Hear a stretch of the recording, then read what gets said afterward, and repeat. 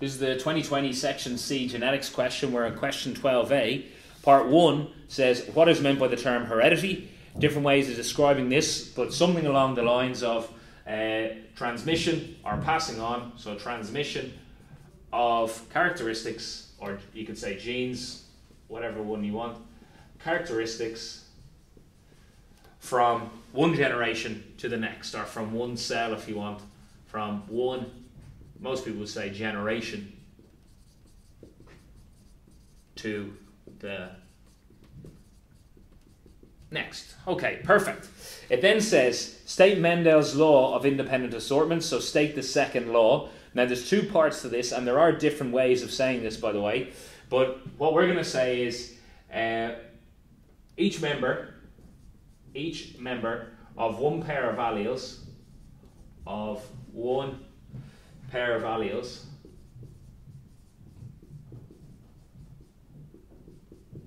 can combine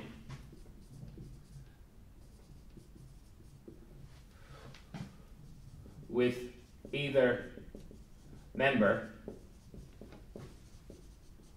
of another pair of alleles. Probably the most amount you'll catch me writing in biology ever actually stating that law for Mendel, but again, there is another way of phrasing this, and if you did that, that's okay. 9 marks overall for this, 3 marks for the first part, 6 marks for the second, broken down to the 2 key points there, so 9 marks for question 12a.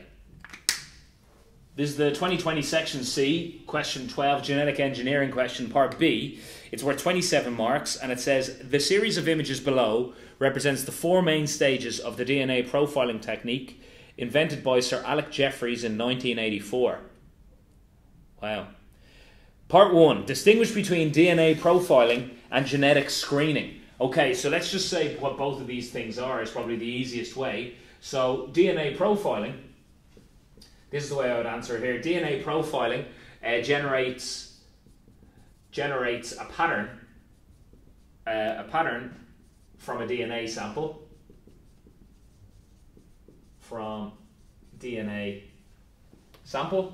Perfect.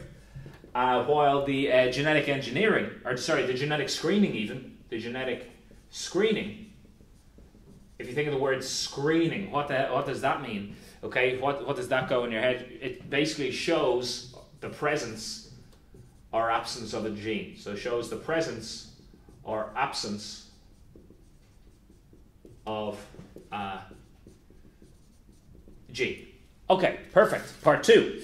Explain each of the stages 1 to 4 of DNA profiling shown above. Perfect. So stage 1. So if we look at it like this, stage 1 is the DNA is isolated. So a lot of people would just learn the words for this. So DNA is isolated. Stage 2, the DNA is cut. Okay, perfect. Now if you said using restriction enzymes or whatever, that's fine. Stage 3 is the fragments are separated. Okay, so the fragments, i.e. the thing that you've just gotten when you've cut the DNA, the fragments are separated. And then part 4 is the pattern is analysed, or it's compared or examined. So I'm going to just say pattern compared, because usually that's what we do, compare it to something else. But if you said analysed, that's fine. So there's just the steps of the DNA profiling. Part 3, give any 2 applications of DNA profiling. So what do you use this for? Now there's tons of examples. If you had some sort of forensic example, and that's what they have in the marking scheme, but that would just be some sort of crime scene. Okay, so that's fine. And then some sort of medical example. So detection of a cancer gene or something like that, something simple. You might have different examples, that's fine. And then part 4, it says identical twins have the same DNA profile. Explain why this is so. Okay, so you can say a few different things for this, but I'm going to say come from same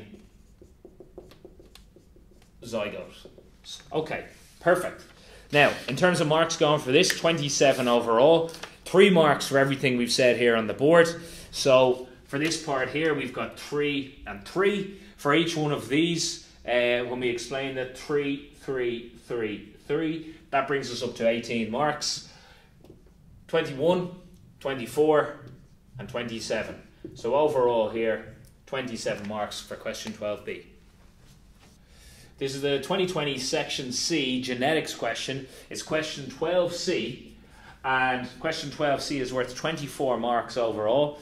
It says in Andalusian chickens, the allele for black feathers B exhibits incomplete dominance over the allele for white feathers lowercase b. When a black homozygous rooster male is crossed with a white homozygous hen female, all the newly hatched chicks will have an intermediate phenotype of speckled colour, capital B lowercase b, known as blue. And then it says, part 1, explain the terms underlined in the passage above.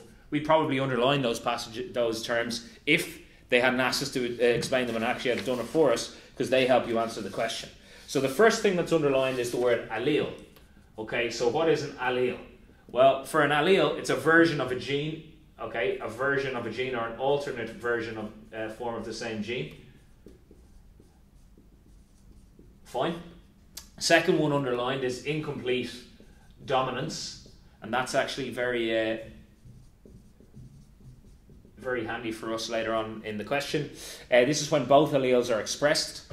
Okay, so both alleles expressed. Usually that's when you get like a mix of some sort of thing here, like they've said here, they've called it blue. And then homozygous, okay, so homozygous, what does that mean? Well, what they say here is identical alleles are present, say same alleles, or same version of the same gene, or whatever way you want to phrase it, present. So that would be both capital or both lowercase. And the last one here is the phenotype, which phenotype means how it physically looks, and that's what they're looking for here. They're looking for the physical expression of the gene. Okay, and any way of actually phrasing that is completely fine.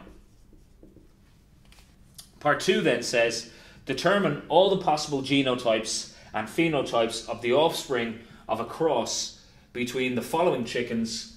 And what do we have? We've got a blue rooster, okay, a blue rooster crossed with a blue hen. Okay, perfect. Now, what are we looking at here for the blue rooster?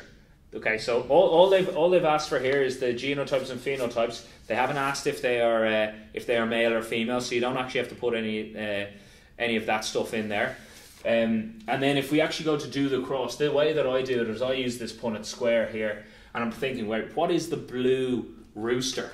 Well, if you go back to the question itself, it says speckled colour, capital lowercase, known as blue. Okay, so that's genuinely what it says there. So we have, this is capital lowercase and this is capital lowercase. Okay, so that's completely fine. And then all we got to do is cross them over. So if we cross them over, this can offer B, this can offer B or B. So what actually comes from this is a capital one, capital lowercase, or two lower cases. And then if we look at the ratio here of what's going on, the two capitals mean that there's one black. The two mixed ones there mean that there's two, what they call again in this question, blue or speckled. And then the lowercase idea means that they're white. Okay, so and there's only one white there. So that's the ratio idea going on. And that should answer that question. Part 3 says, what would be the effect on the offspring phenotype ratio in the genetic cross at 2 above if there was no incomplete dominance between the two alleles for feather colour, and if black feather was the dominant trait and white feather was the recessive trait?